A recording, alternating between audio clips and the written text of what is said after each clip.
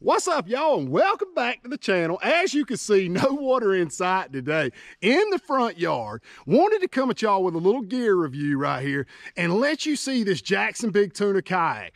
This is the best kayak they don't make anymore. If you want one of these, that's what's funny about me reviewing it today, you can't even go buy one new.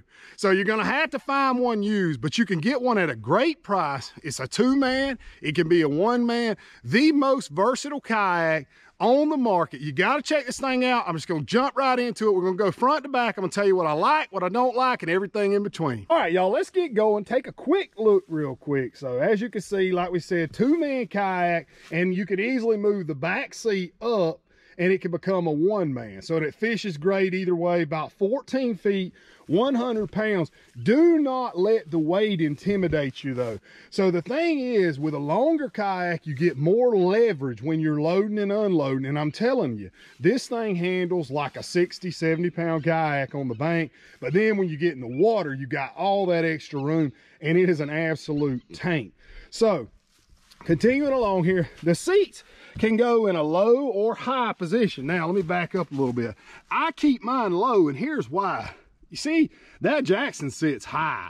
So even in the low position, you're sitting higher than, say, most of your Hobies or, you know, some of your other big brand kayaks. So the low works good for me. However, if you want to go higher, you can easily use the blocks that come with it to do that.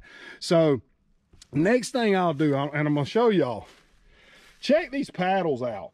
How I've got them strapped up and out of the way. This is great, you know, when you're hauling it in the back of the truck, when you get in the water, you know, like Colt, if he's not paddling, I can have his paddle up here. It's not hanging off the side like most kayaks do. It's up, it's out of the way. Rods on the other side are the same way. Check this out. You could easily get a couple rods going that way, get a couple reels going this way. You can have 4 rods per side strapped out of the way, but easily accessible at the same time. So that's something, I mean, Jackson really thought this thing out when it comes to fishing. So next thing, check this out. All right, cooler bag. Yeah, that's pretty cool. You know, the fact that it's sitting down in the water at water level, it's going to stay cooler. Couple bottles of ice, you'll keep drinks cold all day. All right, but check this out. The way I've got mine set up right now, I hope y'all can see, I've drilled a few little holes in here, and what happens is water just passes through constantly. So you can keep fish alive. Say you catch a big one, you want to take a picture in 30 minutes, you're not in a good spot with the sun. Well, you just sit him in here, close the hatch. He'll stay alive and well. I've kept fishing this thing up to 8 hours. I've kept 4 nice bass up to 8 hours.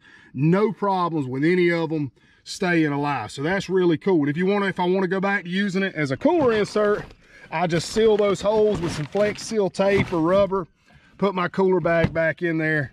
Really, really neat feature. So as you can see right here, I guess you could call this one of the bad. These grooves, this is an older kayak. It's about 7 or 8 years old. There was a little wear and some slight cracking. So I took and I used a plastic welder, welded that, and then I put some Flex Seal rubber. Hadn't had any more problems. Just done that more as a precautionary measure. So wouldn't really even call that a downside. But you got all kind of rope in here. You know, that's great. You can throw your water bottles. We go camping, we'll have water lined up down these, flashlights, whatever. Just does really good at holding everything in place. All right, I'm gonna jump to the back real quick. Now check this hole out. Jackson, this is one of their greatest features to me. This is a place to put a drag chain. Now they've got it where you can run a small cable. Maybe you can see what all I'm doing here, but you can run it all the way to your seat and get real fancy. However, all I do, I use a basic rope drag chain.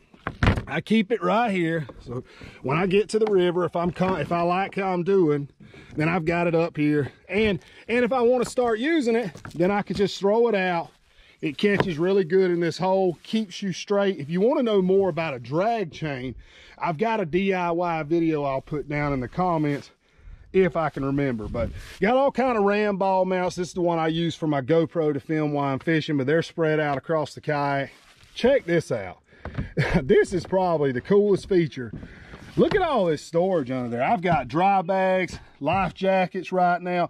I put this rod under here. Usually I'll keep 4 rods under the deck when me and Colt go on an all-day trip.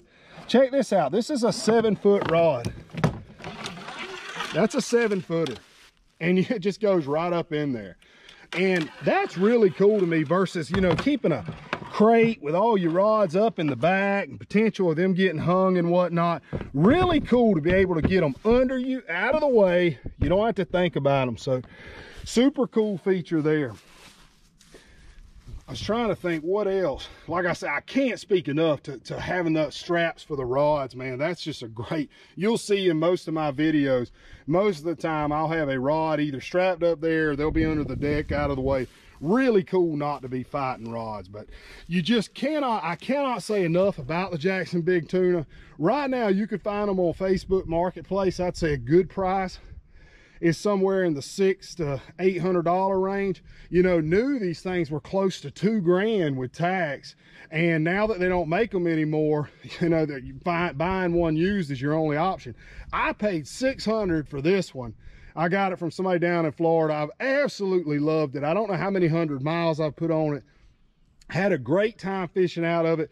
Don't really see me and Colt going to anything else anytime soon. With him being just now 11 years old, it's nice that we can both fish out of this comfortably and enjoy doing it. So I hope that helps some of y'all that's looking at the Jackson Big Tuna.